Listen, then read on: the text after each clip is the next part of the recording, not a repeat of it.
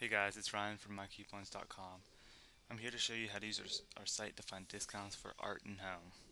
You can start by searching for the merchant you're shopping with in the search box at the top of our homepage. This will then take you to the Art and Home merchant page on our site, where you see we have a number of different codes and discounts. Once you've found a coupon code that you're going to use, simply click on it and this will redirect you to the merchant's online website.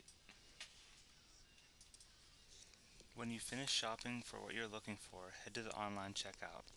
During this process, you will see a coupon or promotional box where you can then enter the text code that you previously clicked and apply it to your cart. If the offer is still valid, it will apply the discount to your purchases.